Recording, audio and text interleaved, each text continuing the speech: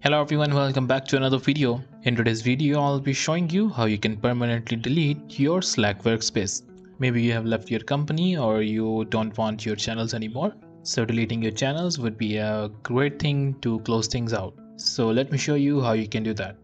First thing first, I'm going to sign in. I'm going to speed up this process.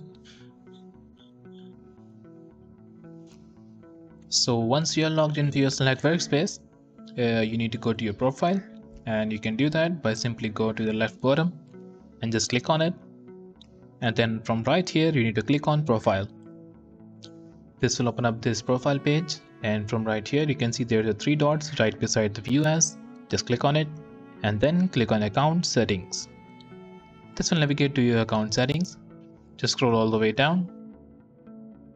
You can see there's an option to deactivate account.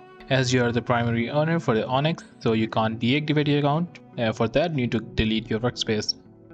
Just click on it, and now from here this will navigate to your Slack workspace. Just click on delete workspace, and once you write your password and then click on delete my workspace, this will delete your workspace for good. But before deleting the workspace, I strongly recommend you to save your files that you need. You can go back to your Slack workspace, and here you can download here from your channels you can download your videos, or there is more important things like your PDFs or any other sources materials. You can download it first, and then you can go to delete all of that. And once you are done with this saving all of your data, let me just quickly show you where you can delete your workspace. Just go to your profile, click on three dots, go to account settings, scroll all the way down, and then click on delete the workspace. Here this will navigate you to the delete workspace option. Just click on it and then agree to this and write your password. Just click on this yes, delete my workspace, and you're done. If you have any questions regarding this, do let me know in the comment section below.